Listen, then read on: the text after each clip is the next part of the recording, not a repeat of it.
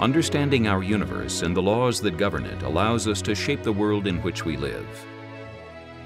Faculty in the Department of Physics at Brown University are making significant progress in pushing back the frontiers of knowledge, including the recent discovery of the Higgs boson. This discovery led to the 2013 Nobel Prize in Physics for François Englert and Peter Higgs for correctly predicting the particle's existence. But the story of the impact of American researchers doesn't end there. Scientists continue to do research at the CERN laboratory in Geneva, Switzerland.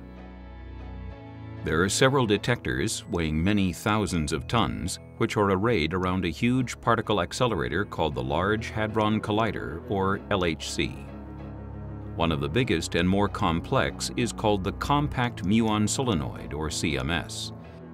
The single largest national group of scientists that work on the CMS detector are faculty, staff members, and graduate students from American universities and laboratories, and they have designed important and technologically challenging portions of the detector. Brown University students and faculty are deeply involved with CMS. We help build the CMS detector, and we develop tools to select interesting collisions and identify the particle types. The Brown Group had a leading role in the Higgs boson discovery. We've searched for mini black holes, extra space dimensions, and clues about the dark matter mystery. We're working at Brown in a Fermilab in the US and at CERN to improve the CMS detector for future running at higher collision energies. It's all incredibly exciting. Significant technical work was performed inside the US, although eventually all the components and many of the researchers traveled to CERN. If you ask a physicist why they're there, a common theme emerges. I work at the LHC because it is the world's largest and most energetic accelerator, and this allows us to study some really interesting physics at CMS.